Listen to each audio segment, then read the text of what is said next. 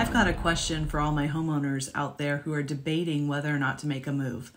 What's more important to you, your mortgage rate or your needs?